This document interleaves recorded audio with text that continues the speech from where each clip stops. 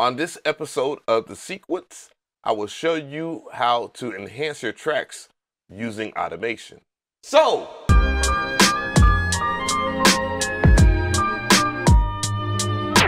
The Sequence. So the biggest question I get is, how do you turn on the automation? Believe it or not, that is true. Very simple answer. You see this right here? That is your automation. Let's press on the touchscreen. And now it is on. The other thing I want to show you is if you hit the eyeball sign on the screen, you can also turn on automation per track. So that way you can avoid doing anything crazy to your other tracks that you have. So in this instance, it's on the bass track. The next biggest question is, how do you use automation? How do you record it? Trust me, it does happen in my comments. Well, I have a pretty funky bass line in this lo-fi house beat.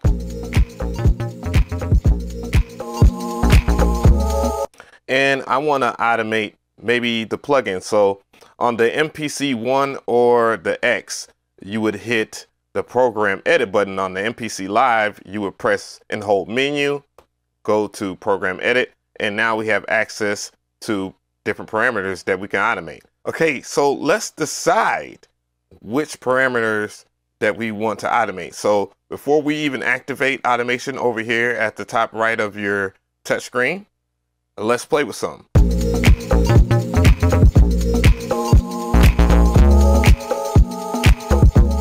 So I like drive, and I'm on the second cue link here, so just keep in mind. So what I'm gonna do is make this a little longer. Let's make this groove a little longer. I'm gonna go back in the main, double length, and now we got 8 bars to play with. Let's go back in here, and now let's go ahead and record some automation. So I will turn on automation. You don't have to record or overdub either if you use this automation, by the way.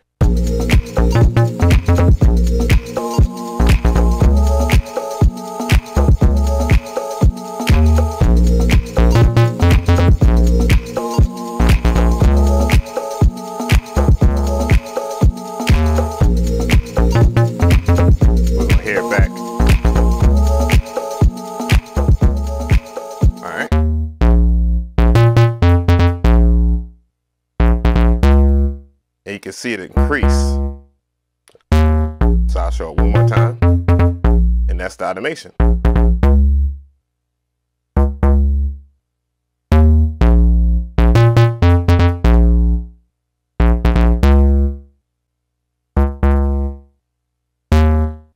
All right, so now the main thing you need to do after you're done with your automation is turn it off. So that way you don't mess with any parameters and nothing gets recorded. But now you have successfully automated your first parameter. The next thing you could do is go over here to this screen, and you can see all of the automation on the screen here. So we have the micro, you see PRG program micro. So if you want to clear that out, you just press shift and clear.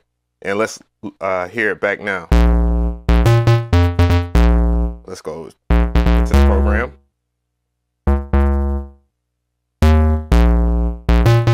And you can basically see that it's not automated anymore. So let's just turn it down.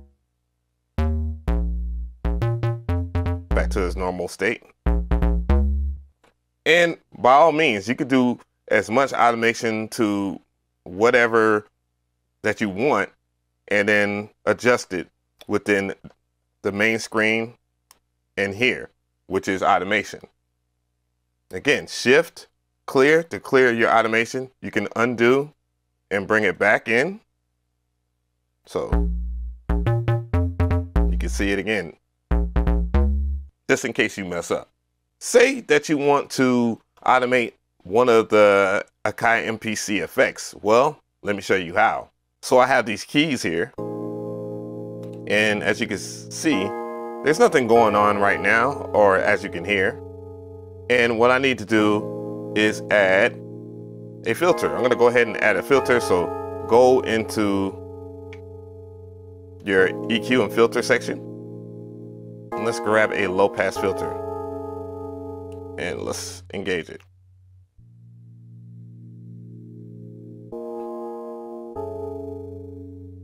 All right, so let's try to automate that.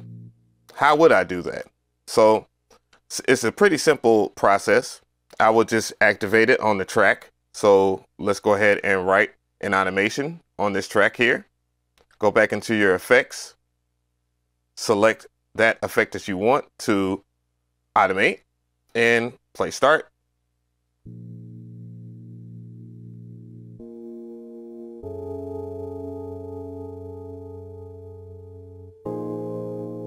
And do the automation. And voila, you have that automated.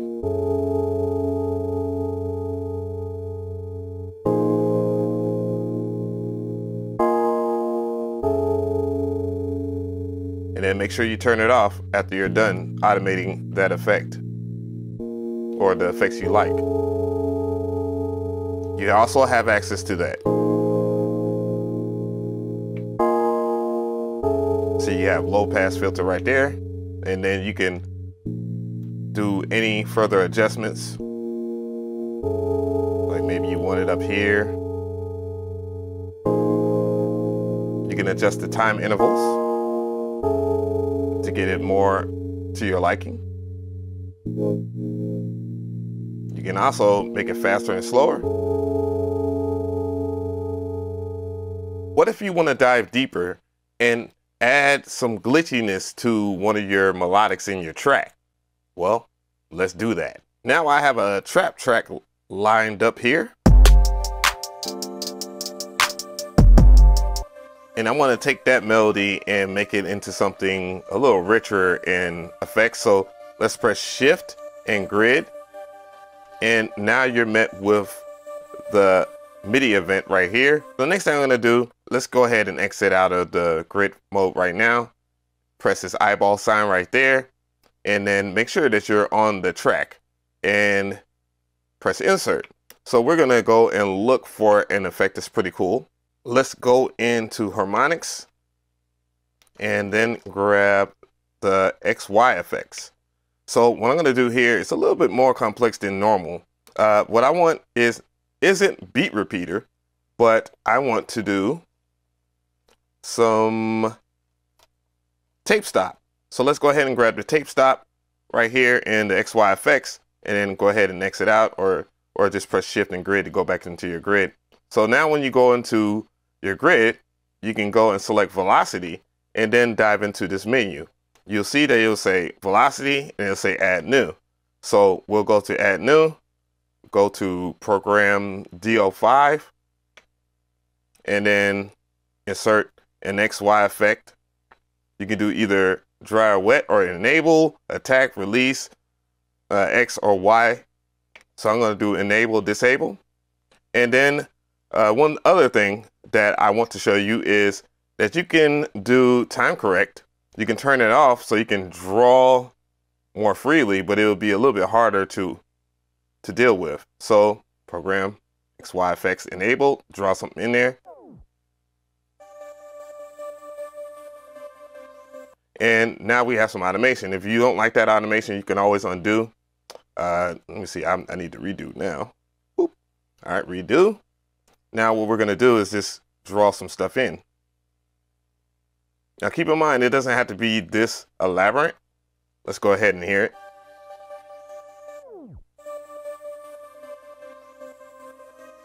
So we hear that, and we're pretty good with that, right? So we like the tape stop in the middle of that track. Let's go ahead and hear it in the track so far. So unsolo.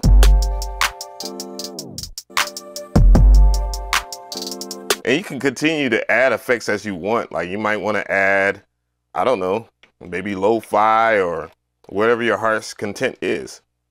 You might want to add granular. Let's go ahead and grab another XY effect. This time we're going to grab beat repeater and have it repeat in certain increments. So I can enable on and off. But this time, let's go into the grid, grab it, add new, program, go into a parameter.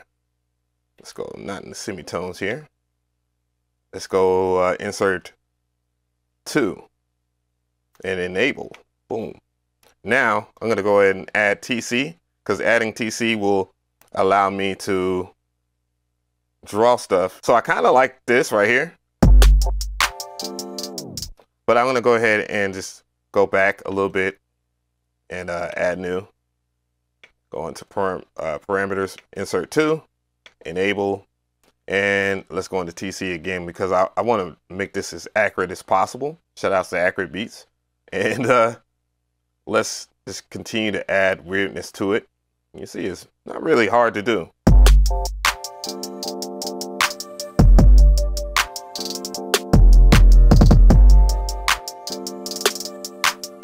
And now you have some glitchiness. Now I can take this a step further here. And when I add another effect, let's go into main. Let's grab another effect. I saw it in here. It was pretty cool. So one of the new plugins from AKAI. So let's go to modulation and let's add half speed. Now we have half speed in there. We can do, let's hear it.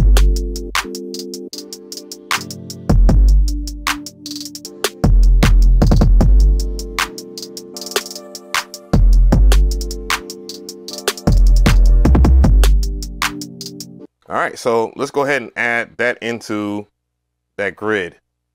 So just like the others, let's go and add new, program, and then you'll see insert 3. And I can turn it on and off. I think the on and off button will work for me. So let's add the automation as we go.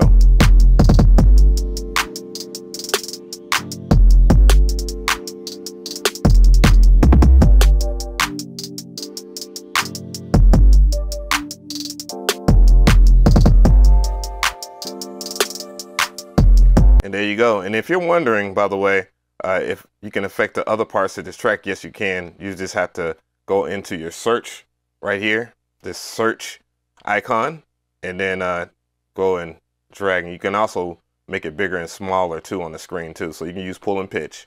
So here's a dope way to automate your tracks. If you're into arranging your tracks using the track mute method, which I show you in many different videos, but I have them linked in the description box.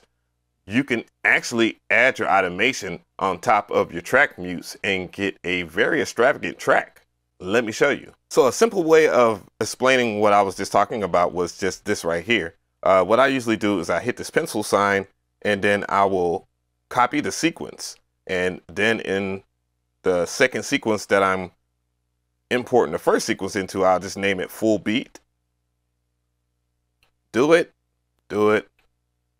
And then now we have a full beat sequence, and then I will just double the length until I got about 64 bars. I have 64 bars there. Yeah, I'm a man at this, a beast. But anyways, and then I will just go into my track mutes, which you don't need automation on at all to do this. I will overdub and play start.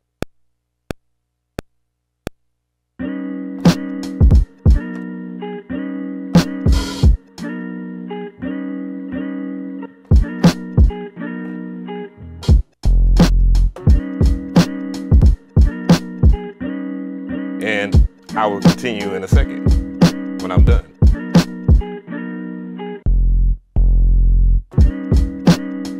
Now that we have the beat laid out, say that maybe you don't like to automate on the grid, or you just got past that part and you've already laid out your beat via track mutes and you just want to add some stuff in there.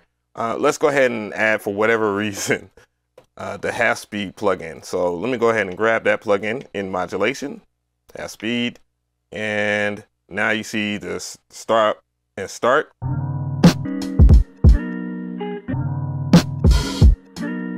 Now we have that in there. What we can do is turn on the automation, and then you can do whatever automation you like right here. So let's go ahead and do that.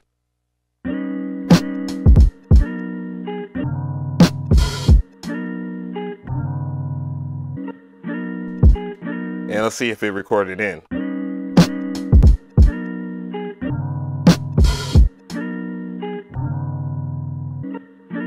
And as you can see, it worked. There's only one thing that I wish in terms of automation that you could do, and that is use the XY effects in automation. And right now you cannot. Perhaps in a future update, AKAI will add that into the automation list or things that you can do in automation. It will be great. Let me know how you feel in the comments. I definitely want to hear from you guys in the comment section. And don't forget to check out my description just in case you need any more tips on the AKAI MPC Live X01, or leave a comment on what you would like to see next.